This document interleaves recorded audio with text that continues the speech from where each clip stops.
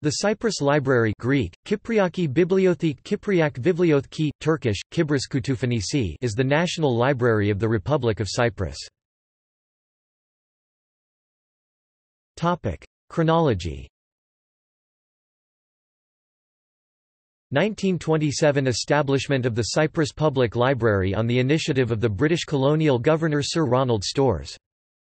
1968 The Cyprus Public Library law moves control of the library from municipal control to the Ministry of Education and Culture, merge of its collections with the ministry's library.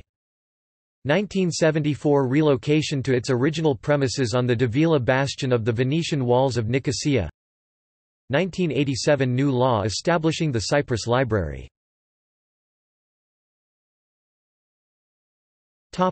References